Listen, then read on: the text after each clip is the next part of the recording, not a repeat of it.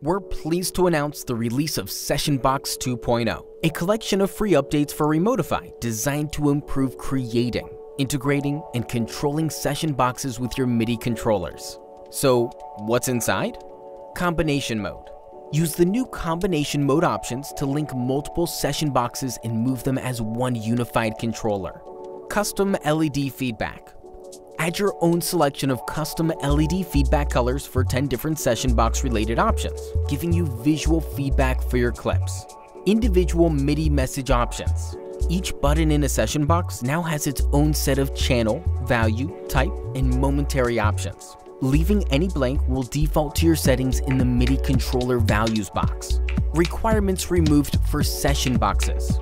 Based on user feedback, we've made each session box element optional, so you can choose between adding clip launch, scene launch, track stop, and stop all buttons. Just use the elements of the box you require and leave the others blank. Simple. Session box navigation update. You can now use session box navigation to move by either one clip at a time or by page, meaning the width or height of your session box. Offset options.